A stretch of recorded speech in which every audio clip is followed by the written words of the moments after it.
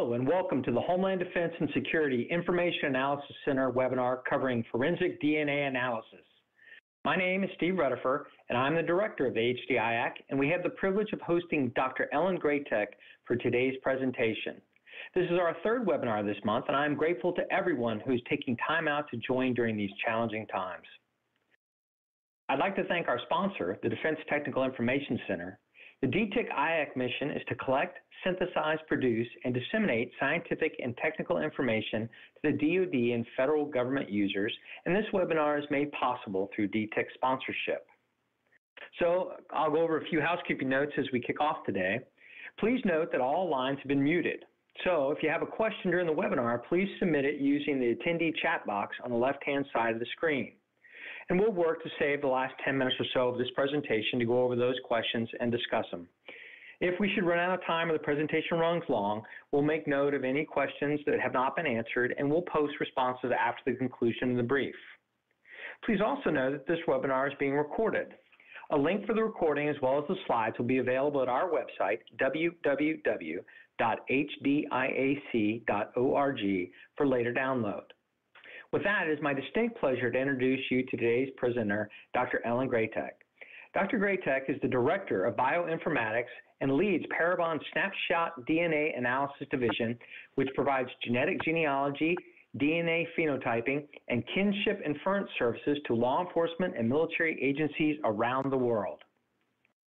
Ellen has her doctorate from Harvard University in the field of organismic and evolutionary biology, and she is co-creator of Parabon Snapshot Kinship Inference Technology, which provides highly accurate inferences about familiar relationships between two people based on their DNA, even if they are distantly related. Dr. Greytak is also one of the creators of the Snapshot DNA phenotyping technology, the world's first software application able to predict the ancestry and physical traits, including face shape, of an unknown person from simply a DNA sample. Ellen is responsible for creating the underlying predictive models for DNA phenotyping and building the customized bioinformatics pipelines that combine various genetic analysis tools with machine learning. She directed Parabon's software team in the creation of an evolutionary search algorithm to automatically optimize machine learning parameters. Recognized as an expert in the field of DNA phenotyping, Dr. Greytak has delivered many lectures on DNA phenotyping and kinship inference at forensics, genetics, and law enforcement conferences. It is our distinct pleasure to host Dr. Greytak today. With that, the floor is yours, Ellen. Thank you, Steve, and thank you to the organizers and HDIAC. This is a really great opportunity, and I'm excited to speak to everybody. The organizers asked me to get into the nerdy stuff, but we've also got a lot to cover, so hopefully we'll find a good balance here. So I'm going to be going through a lot of different types of forensic analyses and how they work, and feel free to submit those questions for the end. So in traditional forensic DNA analysis, there's DNA that's collected at a crime scene. That could be a swab from a murder weapon or from a victim. It could be bone from unidentified remains. DNA is extracted from that and used to produce a DNA fingerprint, which is a short tandem repeat or STR profile. So that's looking at about 20 different spots in the DNA and just measuring how long they are. So this is great for answering identity questions. So is this unknown person someone who's already been convicted of a crime and is in a database, or is this one of the suspects who have already been identified? It's great for definitively establishing the identity of someone just through that direct matching. Where Parabon comes in is when there are no matches, when that person is not in a database, or it's not one of the suspects who's already been identified. And so instead, we're taking that same DNA and trying to analyze it in a different way. So instead of producing that DNA fingerprint, just measuring the length of 20 spots in the genome, instead we're measuring the genotype, the single nucleotide polymorphism or SNP genotype of about 1 million spots in the genome. So instead of measuring the length, we're actually asking what are the nucleotides there? Is this person CC or CT or GG, so on. And using that information, since we're generating more information and a different type of information, we can use it in different ways. And we can actually generate new leads from the DNA, answering questions like, what does this unknown person look like? Is this person related to someone we do know? We can do genetic genealogy. And all of this is designed to generate leads. It's not intended to establish identity. Those traditional methods are already great for that.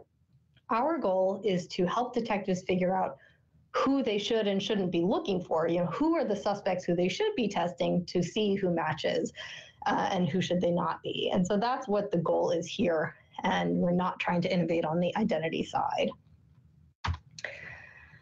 We've done most of this work in collaboration with the Department of Defense and with funding from the Department of Defense. This all started about 10 years ago with a phase 1 SBIR from DTRA for DNA phenotyping. And that has since spun out into a phase 2, a sequential phase 2, a modification, a phase 2 enhancement. So really a lot has followed on from that original work because it's been so successful. So first it spun out into kinship analysis, first as an SBIR modification, and then as a new contract. Genetic genealogy is not directly funded by the DoD, but it wouldn't be possible without all the work that went into developing the phenotyping and kinship projects. So really, that is now possible because of the DoD. And then the last project that we're working on right now for forensics is next generation sequencing analysis, which is another contract. And we still have lots of other projects too, but these are the ones I'm going to focus on. And these have been very successful. I mean, the goal of the SBIR program is both to help small businesses develop new technologies that are useful to the DoD, and also to help those businesses commercialize those technologies in other domains. So we've been very successful with this, with commercializing DNA phenotyping. What we originally called Snapshot was just DNA phenotyping. Now Snapshot is the whole package: phenotyping, kinship, and genetic genealogy, and all of that is being offered to law enforcement. It's been extremely successful. We've worked on hundreds of cases and have helped solve, as of today, I think 111 in the last 2 years. And the kinship analysis and the NGS analysis are also transitioning to the DoD forensics labs. I'm going to start with DNA phenotyping because this is where it all started. So DNA phenotyping was originally designed to help the DoD with the problem of, in theaters of war, there may not be a DNA database that's available for comparisons. And so DTRA put out an SBIR solicitation saying, if we collect a DNA sample from an unexploded IED, we would like to be able to predict the appearance of the person who planted that IED. And so companies proposed different solutions, and Parabon ended up being one of several companies who won phase 1 and then winning the phase 2. And that's at the point that they brought me in to lead the development. So the first thing we want to do is determine the ancestry of our unknown person. We've collected their DNA, and we'd like to know, is this person European? Are they Asian? Are they African? And not just that, but also, are they Northern European or Eastern or Southern European? So to do that, started by collecting thousands and thousands of research subjects from all over the world. So this is not just going out into the US and asking people where they think they're from, but actually going to each of these parts of the world and collecting people who all 4 of their grandparents are from that same place, so that their DNA is representative of that part of the world. Unfortunately, I didn't get to do all of that sampling. This is all from research papers that have been published, but the goal is really to collect a worldwide sampling of DNA so that we can then take a new person's DNA and sort of match it to where it most likely came from. So to do that, we're using tens of thousands of SNPs across the genome. And our goal is to get a precise estimate of ancestry. So not just European, but can we localize that within Europe? And can we do that even if that person is not just European? What if they're partly Asian? Or even, what if that person is from, say, Kazakhstan, a place that's not clearly Europe or Asia, but is sort of in between? We want to be able to pick that up. So this is what that looks like. This is an individual who was sent to us during a blind evaluation test. So this was a major Metropolitan Police Department that very early on wanted us to prove that Snapshot worked, that we could really tell them useful information just based on DNA before they sent us any precious actual crime scene evidence. So we analyzed this DNA from this guy who all we knew about him was that his name was Genome 8. And we found that he was about 50% East Asian, a quarter Native American, and the other quarter a mix of European, Middle Eastern, and African. So this is not ancestry that we had ever seen before. We had no one in our database with this mix of ancestries, but because of the approach that we take, we were able to pick up all of these different populations and then get even more specific that the East Asian ancestry was Japanese, the American ancestry was mostly Central American, and the European ancestry was mostly Southwest European. So half of the DNA was Japanese and half was a mix of Central American and Spanish or Portuguese, which is sort of a signature of Latino ancestry. We then looked at this guy's Y chromosome and it looked like an East Asian Y chromosome. So from that, we were able to tell this agency, well, if this were a suspect in a crime, you would be looking for someone who most likely has a Japanese father and a Central American Latino mother. And they said, that's correct. His father's from Japan and his mother is from Mexico. So that's ancestry. The next question we have is, what is this person's pigmentation? Can we tell detectives what their eye color, hair color, skin color is? So in order to do that, we need to pick out the SNPs that are associated with a particular trait. So we know that traits like eye color are heritable. They're passed down through the DNA, passed down through families. When someone tells you, oh, you have your mother's eyes, well, that's because you have your mother's DNA. And the goal is to find out what are the SNPs determining people's eye colors. The vast majority of your DNA has nothing to do with your eye color. It's only a few genes. And so we want to pick those out. And the way we do that is using what we call a genotype plus phenotype, or G plus P database, where we have here, in this example, 3,000 subjects where we know their eye colors. Are their eyes blue or green or brown? And we also have their SNP genotypes at about 1 million SNPs. So we then can look at each of those SNPs and ask, how does this SNP correlate with this phenotype? So SNP3 here, the people who have a GG genotype tend to have lighter eyes. So that would be a statistical association for eye color. But a different trait is, of course, going to have different associations. If we swapped out eye color for something different, then SNP2 might associate. So we do that across all 1 million SNPs, and we find that, as we expected, most of the DNA has nothing to do with eye color, but then we find these very, very strong signals of genes that do determine eye color. And actually, eye color is particularly straightforward in that there's basically one SNP that determines about 90% of your eye color, and then there are others that modify it, but you can get a long way with just that magenta peak there.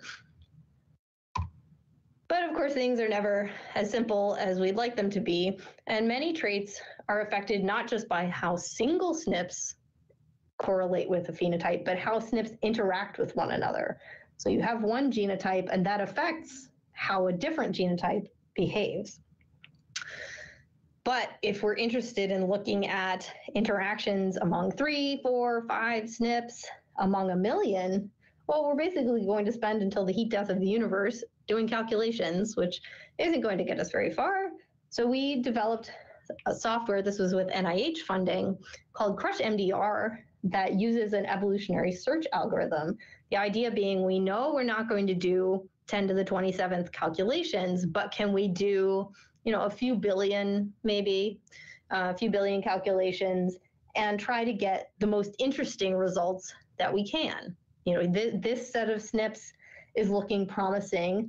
Well, let's swap in a different one or add another one and see if it does better, and we can evolve towards interesting solutions. And this allows us to pick up interactions that nobody's been able to find before. And we're doing this not just for forensics, but we also have a project with NIH to do this similar work for Alzheimer's disease, trying to better understand the genes that can predict that trait.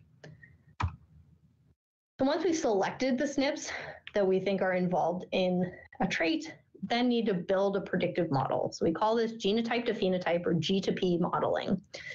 We've chosen to do this using machine learning, supervised machine learning.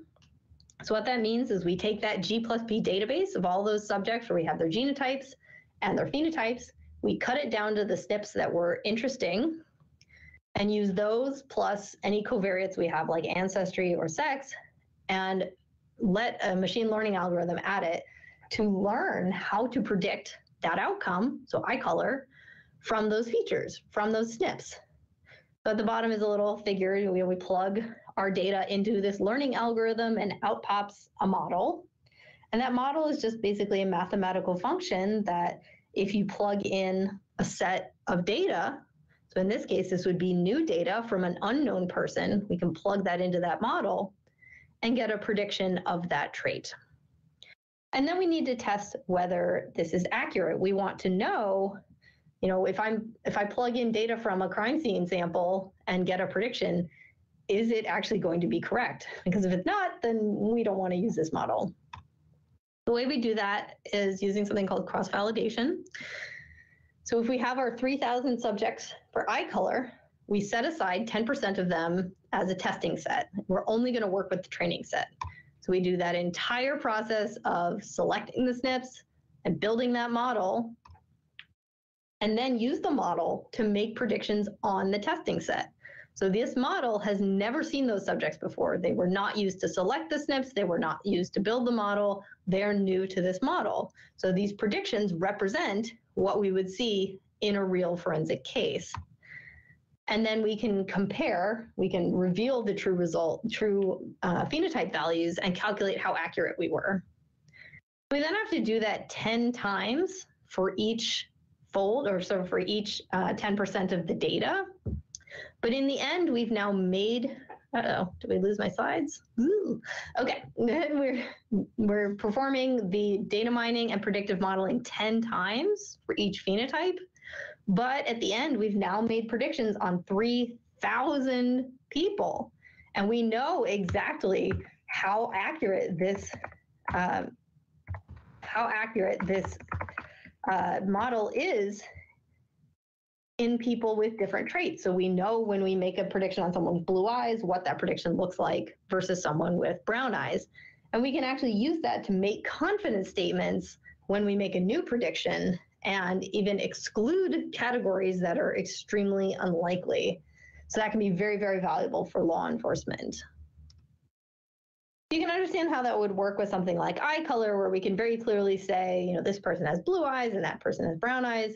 But for something much more complex, like face morphology, it gets a little more complicated. We can't just say give a single number to explain someone's face shape. Instead, we need to capture the 3D shape of their face. And so this has traditionally been something that's been done with a very expensive and fragile 3D camera. But as part of our phase 2 SBIR enhancement, we're developing a smartphone app that you basically just take a video of yourself turning your face from left to right and up and down, and it can, from that, build a 3D model of your face. And so starting next week, we'll actually be recruiting subjects for a study to expand our face model database and do more modeling, which is pretty exciting. So, and don't worry, we now do not need the little skull cap, like you can see that I'm wearing in these screenshots of me doing this app. But on the right, what's important is that we're getting a good 3D reconstruction of my face just from a simple smartphone video. And of course, we then need to quantify a face shape, which means placing, so basically turning that 3D shape into a cluster of points, each of which has an XYZ coordinate.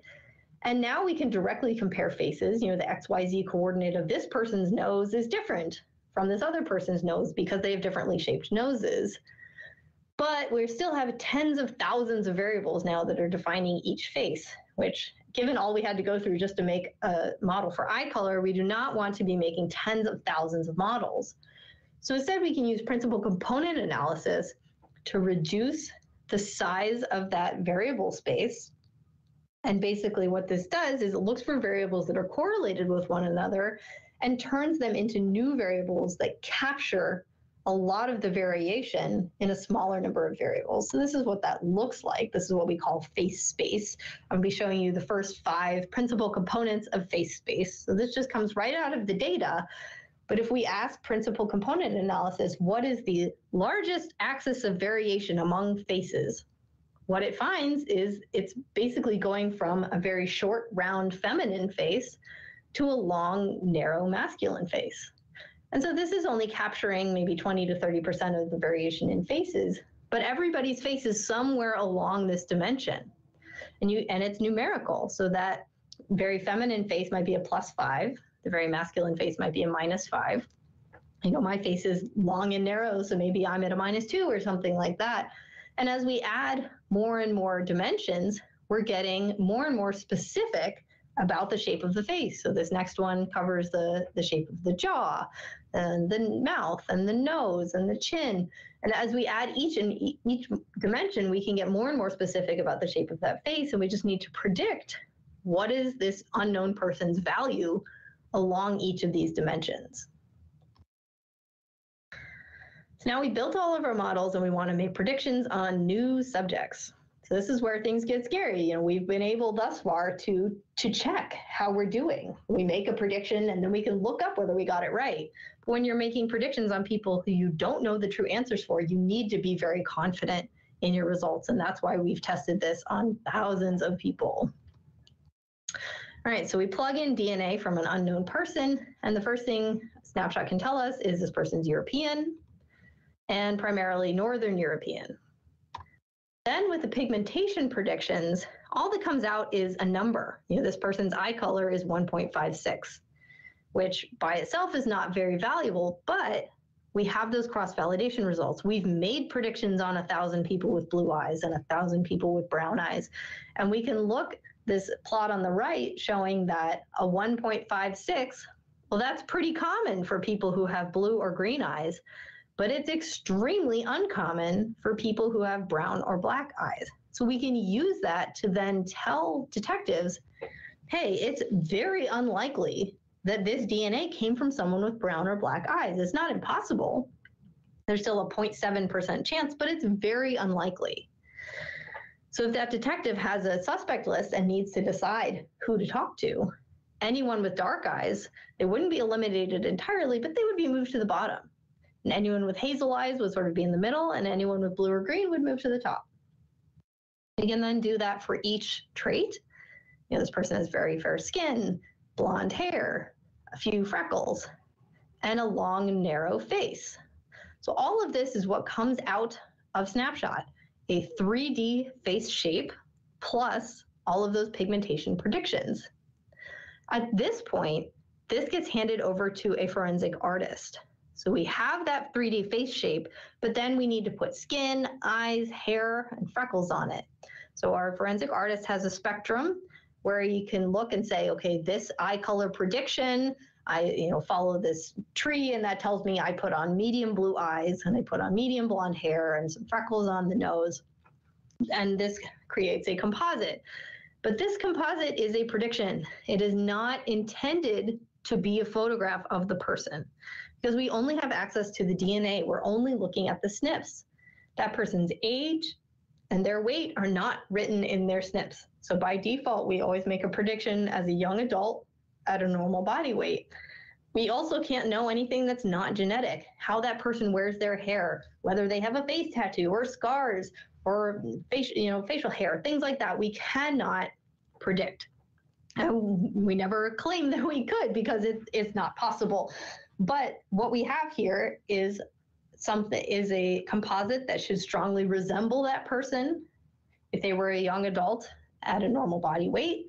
And our forensic artists can then take these and age progress them if, many of the cases that we work are 30, 40, 50 years old.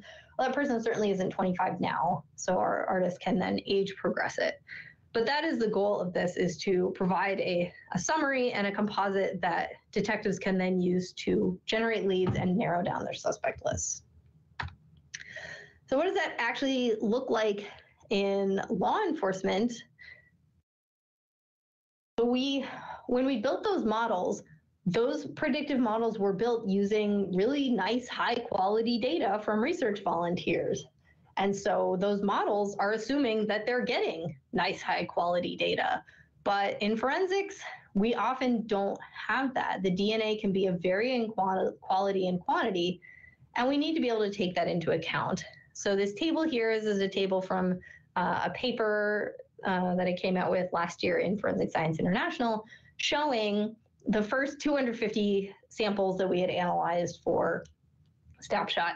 You see that we're working with all different types of samples, you know, even bone, and we work with both single source and mixed samples as well, and low quantity DNA. So the assay that we use called microarray genotyping, the manufacturers recommend using 200 nanograms of DNA, but we've shown that using 1 nanogram of DNA, you can still do pretty darn well. And on the right is the call rate. So of the SNPs that we targeted, how many succeeded? So most of the time we are getting really good data, but it's still not perfect data. So since the data is never going to be perfect, first of all, we had to make sure that we used a machine learning algorithm that would allow for missing data. So many of them don't. If you don't have one of your features, it can't make a prediction. We also need to make sure that our confidence statements are appropriate. So those that cross-validation I showed you, well, that was done assuming we had all of the SNPs for each sample. And now we're making a prediction on this forensic casework sample that's missing some of those SNPs. Well, now those confidence intervals are not appropriate. So instead, we actually recalculate the cross-validation intervals each time, assuming we only had the SNPs that were available in that given sample. So when we make our confidence statements, they're apples to apples. We've had to innovate on the laboratory side. So we have an optimized protocol that our labs use to type forensic samples. That's a little different from the standard protocol for something like a saliva swab. And we had to invent a new computational method to deal with mixtures. So we were getting a lot of sexual assault samples that had DNA from both the perpetrator and the victim. And we needed to be able to remove computationally the signal from the victim so that we were only analyzing the perpetrator. And so we've used that now in dozens of cases, many of which have been solved. So we've worked on hundreds of cases, and every single case that has ever gone public with their phenotyping results is on our website. And if that person was later identified and their DNA was matched, we put their photo on there so you can go compare and see how you think we've been doing. So just a couple case studies for how law enforcement uses this information. So this was a homicide in 1992 of a young woman in Massachusetts. And the detectives were reopening this case. I think this was around 2016. They were reopening this case. And, there were thousands of people who over those decades had been, noted in the case file. Most of them had not been excluded using DNA. And so these detectives were saying, okay, so where do we start? So they used the DNA phenotyping results to prioritize who to talk to. I think there were maybe 5 guys who closely matched the predictions that we made. So they said, okay, well, we've got to start somewhere. Let's go knock on their doors. One of them, they knock on his door. He's not home, but they tell his roommate, when Gary gets home, just let him know we'd like to speak with him. When Gary hears that, he flees, and eventually the cops are able to track him down and match his DNA to that crime scene sample, and he has confessed. So after 25 years, they were finally able to close this homicide case. This was a homicide in 2009 of a young woman in Louisiana. And based on her cell phone records, all the people that she had been talking to that night and who they figured she had gone to meet up with were Hispanic males. And so that's who they had been looking for 6 years. We analyzed the DNA from the crime scene, and this is a Northern European guy with blue eyes. And so the detectives were sort of baffled at first, like, well, we haven't been thinking about that. We haven't been looking in that direction. And so they decided to release the composite publicly. And I actually only recently learned all the details of this because Forensic Files did an episode on this case. But apparently this guy saw the information that we released and called up his ex and said, so just remember, I was with you that night. And she said, oh, I do remember, and you weren't with me. So she called in a tip, and detectives investigated him and were eventually able to match his DNA to that crime scene sample. So something that then spun out of the DNA phenotyping work was distant kinship inference. So some folks at the DoD were saying, phenotyping seems neat, but it's not always going to be useful in some of the theaters that we're working in. Just knowing someone's eye color, hair color, that might not really help us distinguish. But many of the groups that we're working against have a familial connection. And so we have that sample from an IED, and it's not matching anyone we know, but could it be a cousin, a second cousin of someone we know? And so we modified the SBIR to add a new task that, given DNA from two subjects, could we determine their degree of relatedness? So we built new models, and now instead of a single genome trying to figure out what the eye color is, we have a pair of genomes, and we're trying to predict their relationship. So we did it the same way, except our G+P database, instead of individual SNP genotypes, is now metrics of DNA sharing between related people. And so we ended up recruiting a few hundred people for a research study. It was pretty great. We got out to like 6 cousins, and we're able to build these predictive models, and including families with people of different ethnic backgrounds, which, it seems, oh, what does that mean? But sometimes a family is mostly Northern European, but at some point someone marries someone from a different ethnic background and their children have admixed ancestry. Well, they're still related. We still need to be able to pick up that they're, cousins at a particular degree, which I don't think is something that had really been thought about much before. And so we found that this approach was extremely accurate. Most importantly, we were able to distinguish unrelated pairs from even 6th-degree relatives with very high accuracy. And so we would be able to tell you, well, is your perpetrator related to your victim or to someone else that you do know, if we have DNA from both people? But this still requires high-quality data from tens of thousands of SNPs. And so there was some interest in these technologies for the DoD's past accounting mission. So this is a mission to identify missing soldiers from past conflicts. And these days, that's mostly by matching their DNA to family references. So there's been some amazing work to push forward the science to make this possible, but the DoD had a problem that not all missing soldiers can be matched to their available family references using the techniques that they had at their disposal. So we entered into a collaboration with AFDIL to take these autosomal kinship techniques that we had created and adapt them to work with very highly degraded DNA. So these are samples where there is no chance of doing a microarray, and instead we're going to need new ways to generate data and to analyze really difficult data. So we innovated both on the laboratory side. So AFDIL has implemented some really cool new techniques to get thousands and maybe even tens of thousands of autosomal SNPs from these very highly degraded bone samples. I mean, these are, going back to World War II, or they've been, they deal with the most difficult samples, like more difficult than the Neanderthal samples. It's pretty amazing the work that they do. And we've also had to innovate on the bioinformatics side, where we've got a family reference with nice, good data. We have genotypes at all of their SNPs, but then our unidentified person, most of the SNPs are missing, and the ones that we do have, most of them may only have one allele. We only have one read, and we can only know that maybe they share one allele. We can't tell more than that, but we still need to be able to say, is this bone from the great uncle of this family reference? So in a blind test, we've been able to match samples from as far back as World War II to their family references.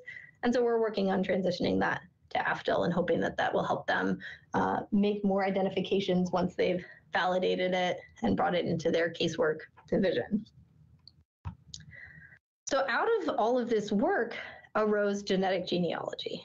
So when we were recruiting subjects for our kinship study, this came to the attention of C.C. Moore, who was a genetic genealogist helping, adoptees, people like that, refugees, children of donors, find their biological families.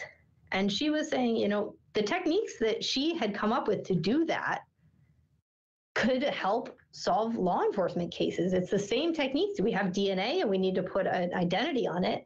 Parabon, we had the connections with law enforcement, the ability to generate good data. We thought maybe we could work together. And it's a good thing we did. So back in May of 2018, we first launched this genetic genealogy part of Snapshot using the Cece's work and the people that she has recruited to work with us.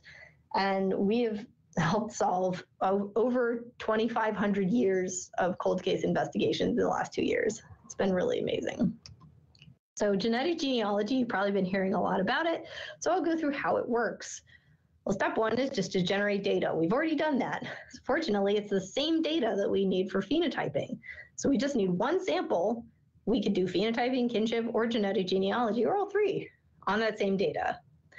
Then, instead of making predictions, going to upload that data to a genetic genealogy database to try to find other individuals who share DNA with our unknown person. So this unknown person is a perpetrator, and it could be unidentified remains. And what we're looking for is shared DNA. So what does shared DNA actually mean? So when a child inherits DNA from their parents, they inherit one copy of each chromosome from their father and one copy from their mother. So what that looks like is the father has these red and brown chromosomes, doesn't pass them on intact, they recombine, and that child then inherits a random combination of those two chromosomes. And same with the mother, the green and blue chromosomes recombine, and that child inherits that mixed up DNA. And this process happens randomly. So if those parents then have another child, recombination happens in different places, and that second child is now full siblings to the first one, has inherited a different random combination of their parents' DNA. And of course, this is only showing one chromosome, but this would happen across all the chromosomes. So now if we look at those two full siblings, child 1 and child 2, they share that green segment of DNA at the top, the red segment in the middle, and that blue segment at the bottom. And in between, they don't share DNA. They just happen to inherit different pieces of DNA in those other spots. But across most of that chromosome, they share DNA with each other. But if we go down another generation, child 1 and child 2, they each marry someone, have children. Well, child 1 passes on a random combination of those chromosomes that they inherited from their parents onto their child, and child 2 does the same thing. So now we have grandchild 1 and grandchild 2 who are first cousins to one another. And we see that they now just share that red segment and that blue segment. And so they're basically sharing less DNA because they're more distantly related. The common ancestor from whom they inherited that DNA is further back in the past. So how do we actually find those pieces of shared DNA? I mean, that's what's happening biologically, but all we have is the data, and we need to say, do these two people share a shared segment of DNA? So we can't just look at individual SNPs. So any given SNP only has two possible alleles. So let's say it's A and G. So that means each person can either be AA, AG, or GG. So if you look at any two random people, chances are, at most SNPs, they might share one or two alleles. It's just going to happen that way. So we need to look for a signature that's not going to be common in two random people. So if we look down at the bottom here, there's subject 1 and subject 2. At this first SNP, subject 1 is AA and subject 2 is GG. So they don't share any DNA at that SNP. But at the next one, subject 1 is AG, subject 2 is AA. which means they share an A. At the next SNP, they both have a T. And if we keep looking along that chromosome and we have 500 SNPs in a row where they share at least one allele, well, odds are that that didn't happen by chance. Instead, that piece of DNA was most likely inherited from a common ancestor. And so if we add that all up across the whole genome, we find that the amount of shared DNA correlates with relatedness. So at the top of this plot, we have parent-child and full siblings sharing lots and lots of DNA. Then we have first cousins sharing less, second cousins sharing less. So you see that as we go down, the amount of shared DNA decreases and those distributions get wider because we've had more recombination events, and recombination is random. So we're going to see a wider range of possible DNA sharing. But overall, closer relatives share more DNA. All right, so I mentioned uploading to a database. Well, it needs to be a database that actually allows law enforcement to use it. There are only two of those, GEDmatch and Family Tree DNA. They both have rules that they can only be used for unidentified remains or for violent crimes, and they both have the ability for users to choose whether to be opted in or opted out of law enforcement matching. The big guys, 23andMe, Ancestry, MyHeritage, they are not available for law enforcement usage. All right, so when we've uploaded DNA from our unknown person, the database, so let's say GEDmatch, compares that file to all the opted-in users and says how much DNA do they share? How many of those shared segments are they? And we, Parabon, we only see the amount and location of shared DNA, not the DNA itself. So right here, this is my DNA uploaded to GEDmatch. I found a cousin I didn't know about, and we share about 70 centimorgans of DNA. But that's all I can learn about her. You know, I can't then go look at her DNA and say, oh, she's got a gene for this disease or anything like that. We have no access to the DNA of the matches. So now we found people in the database who share DNA with our unknown person, and we know how much DNA they share. And so like I mentioned, what we're then looking for is that there's somewhere back in the past a common ancestor from whom our unknown person and that person in the database inherited that DNA. So we need to build family trees back in time to those common ancestors. And this is just using public records. So if you get a subscription to, Ancestry.com, you can access newspapers, census records, state birth indexes, all of these things are public records. And so we have a certain amount of shared DNA. Let's say we find someone in the database who shares 300 centimorgans. We would be very excited because that's a lot of DNA, but it definitely simplifies things the closer two people are. We then look at that chart. We see that 300 centimorgans is right where that red arrow is. Well, that's most likely a 5th degree relationship. Could be 4th degree, could be 6th degree, but it's most likely 5th degree. We can then look at the possible relationships that are consistent with 5th degrees. We have our suspect there in red. All those dark blue relationships are possible 5th degree relatives. This isn't even showing half relationships, so there are a lot of possible relationships that this could be.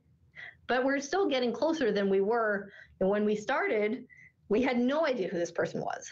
Now we've already narrowed it down somewhat. But this is really all that the database gives us. There's a person out there who's related to our unknown person. That's it. All of the rest of this that I'm going to show you is legwork. It is going through records, solving puzzles, trying to figure out who this person could be. So first we build back in time. We find that matches parents, grandparents, great-grandparents, because we're looking for about a second cousin, so they should share great-grandparents. Of course, family tree building can be difficult. People have immigrated from other countries where there aren't records. Not every state has a public birth index. And just because a relationship is on paper doesn't mean it reflects the biology. But once we've built that family tree, now we need to build forward in time. So it's not that matches great-grandfather who committed this crime. It's one of his second cousins. So now we need to find out who the second cousins are. So we have our family tree from back in time. Now we need to build forward in time. Those great-grandparents, we need to find their other children, grandchildren, great-grandchildren. Now we have a list of all of match number one's second cousins. And depending on the size of this family, this could be hundreds of people. But again, we've narrowed it down from the population of the Earth to just the second cousins of this match. Of course, again, things can be difficult when we have biology that isn't reflected on paper, but we're getting somewhere. And now we need to narrow down the possible identities. So of course, we know the sex of the subject. If it was a perpetrator, it's probably male, so we can throw out all the females. We know the date and location of the crime. So that person had to be of an appropriate age, and they may have lived nearby. Not necessarily, we had a crime committed in Alaska where we found the guy in Maine, but he may have lived nearby. And we can use some other information like sharing between the matches, ancestry, phenotype. We narrow it down to second cousins, and we know they have to have blue eyes. Well, that can be really helpful as well. So I'm just going to take you through what triangulation means. If we have multiple matches in GEDmatch, so they all match the subject, but they don't match each other, they represent different branches of the subject's family tree. So think of your parents. You are closely related to both of your parents, but at least probably they are not closely related to each other. So they represent different branches of your family tree. So those are two family trees that have come together to produce you, or triangulated. So what that looks like is we've built match number one's tree. Now we need to do it all again with a second match, building back in time and forward in time. And now we need to know, is there a connection between these families? Currently, we have lists of people who are second cousins to match number one and who are second cousins to match number two. Well, if we're able to find a wedding, ideally a marriage certificate between someone from match number one and match number two's families, well, now the children of that marriage are second cousins to both match number one and match number two, whereas all of the other hundreds of people in this are only related to one or the other. So in case study number one, we'll see a nice triangulation. This was a homicide of a young couple in 1987 in Washington State. They drove down from Canada, bought a ticket for a ferry, and were never seen alive again. They had DNA from the crime scene. It never hit in a database, and no leads, no witnesses, no information. So Cece, our lead genetic genealogist, she analyzed this. This was actually the first case that we did.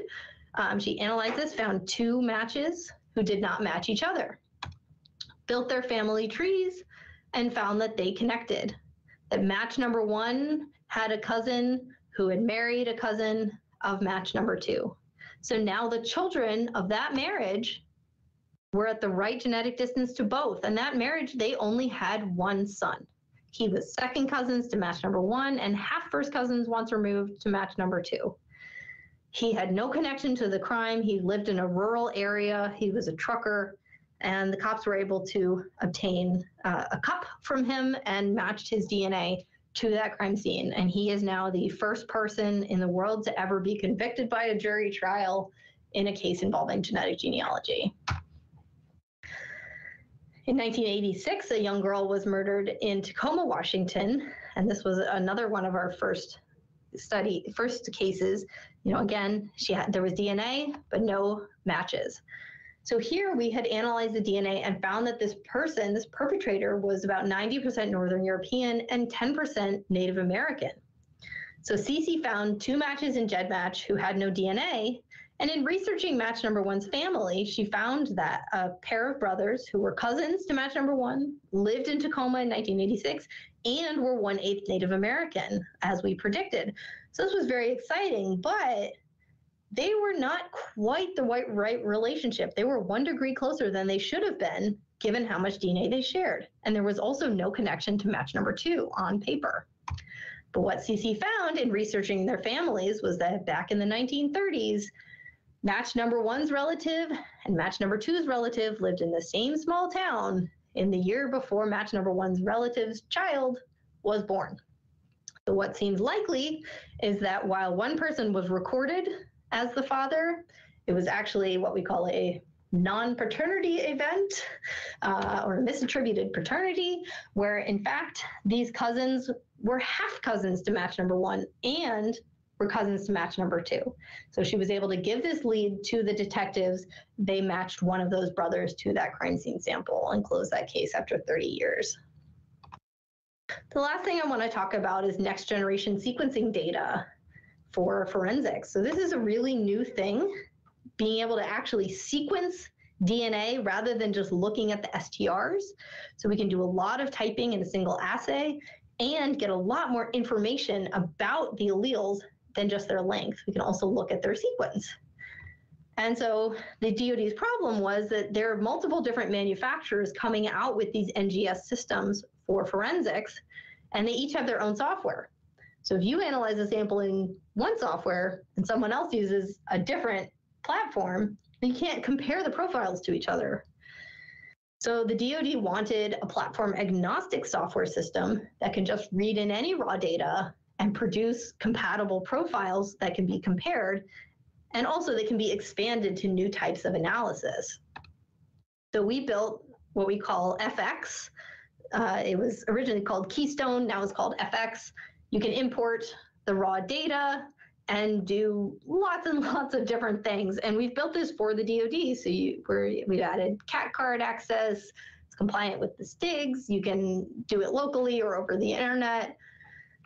And its current level of capability, it can create STR profiles using length or sequence, can compare them. So this is a comparison between two individuals where the DNA evidence has a 13 and a 14 allele, and the reference individual has two different 13 alleles with different sequences. You can deconvolute mixtures using length or sequence alleles, get aligned sequence reads, get SNPs, do SNP comparisons, and for ancestry, predict phenotype, mitochondrial DNA, mitochondrial matching, and even the snapshot capabilities, the ancestry, phenotype, kinship, those are in there in the DoD distribution. So that's now available at the DoD forensics labs. And the great thing is, since that platform is now there, it's easy to distribute new tools. So that kinship analysis of highly degraded DNA that I talked about, well, that's going to be an FX plugin. We're also giving them ancestry analysis. We're working on automated pedigree reconstruction, mixture decomposition, all sorts of things that can now easily be distributed to users in the DoD. So I'm all done. And if there are any questions, I'd love to answer them. And you feel free to contact me afterwards if you would like to. Dr. Greytak, thank you very much. That was awesome. Everybody, that was a lot of material, and thank you for explaining it in a way that even a Marine could understand it. I want to thank you on behalf of all service members for the work that your company is doing to identify the remains of our fallen soldiers and Marines, airmen, and sailors. Thank you for that. We do have one question. Gabrielle wants to know, are there any potential access limitations to the DNA phenotype while it is a predictive key feature for forensic reverse engineering for heuristic computational research for the future? Well, so we've been offering the phenotyping as a service. Let's see, databases, sorry. So we've been offering it as a service. We have not been making the software. We've only been doing it for law enforcement. And then the data that we use comes from a variety of sources. We've been using data. A lot of it is publicly available. You can get a lot of data from NIH. We've also conducted a lot of research studies to get our own data. So I guess I'm not entirely sure what access limitations you're asking about, but hopefully that covered the question that you were trying to get answered. Well, and while you were answering that, Ellen, somebody asked if we could show slide 56 again, which is the genetic genealogy databases. And you kind of mentioned who does it and who doesn't. And I think when you and I first initially began talking, that was one of the topics that came up on when you all worked with a local radio station. There's been a lot of change and a lot of churn in that about the legality and who's going to release and what the waivers are and that sort of thing. Would you care to expand on that? Yeah, absolutely. So GEDmatch was the original public database. So it is not a DNA testing service. It's just a database that was designed for genealogists, people whose family members were getting DNA tests, but they were getting them at different companies. So if one family member tested at 23andMe and another at Ancestry, they couldn't then put them together for comparison. But GEDmatch would allow you to upload both of them and then run comparisons. And so GEDmatch was the database that was originally used for the Golden State Killer investigation. That was not us. That was done surreptitiously without the knowledge of the GEDmatch users. But once that was done, and there was so much press around it, and the public response ended up being extraordinarily, overwhelmingly positive. Pretty much everyone agreed that getting that guy off the streets was a good thing. And so GEDmatch ended up embracing law enforcement usage, explicitly updating their terms of service so that law enforcement usage was explicitly covered and people had agreed to that. However, about a year later, they decided that they wanted to be sure to protect their users. And so they added the option to opt in or opt out of law enforcement matching. However, the way they chose to do that was to opt everybody out and make them explicitly opt back in. So even though we found that the vast majority of people would support law enforcement usage, many people don't know that they have to log into their account and actually change a setting in order to help. And so we get a lot of people asking, what can I do to help? And we say, just log in to GEDmatch and please opt into matching. Family Tree DNA then later decided to also allow law enforcement usage. They instead, everyone is opted in, but people can choose to opt out. But they don't, they have a slightly different system. You can't just upload data directly. You have to go through their system and ask for them to upload it. Well, thank you very much, Ellen, and thank you to everyone for joining us today. As we mentioned at the beginning of today's webinar, the slides and the recording of this presentation will be made available for download at our website, www.hdIAC.org. If you're interested in learning more about the HDIAC or in getting involved as a subject matter expert, as Ellen has done for us, or if you'd like to present like you saw today, or you'd just like to expand your presence in our user community, please feel free to reach out directly using the contact information on the left-hand side of your screen. In addition to these monthly webinars, the HDIAC also offers monthly podcasts that span the range of our 8 technical focus areas. We also put out a bi-weekly email digest with the latest scientific and technical news in the Homeland Defense community, as well as sponsoring a technical inquiry service with up to 4 free hours of technical consulting. If you're active in the Homeland Defense community and are interested in joining our subject matter expert community, please reach out directly. Our subject matter experts contribute in a variety of ways, including presenting webinars such as today's, providing podcasts, and consulting as needed on the technical inquiries that the HDIAC receives. Again, our contact information is included in the chat box on the left-hand side of the screen. Be sure to join the HDIAC for our next upcoming webinar, and thank you for your time today. Best regards, and stay well. Thank you again, Ellen.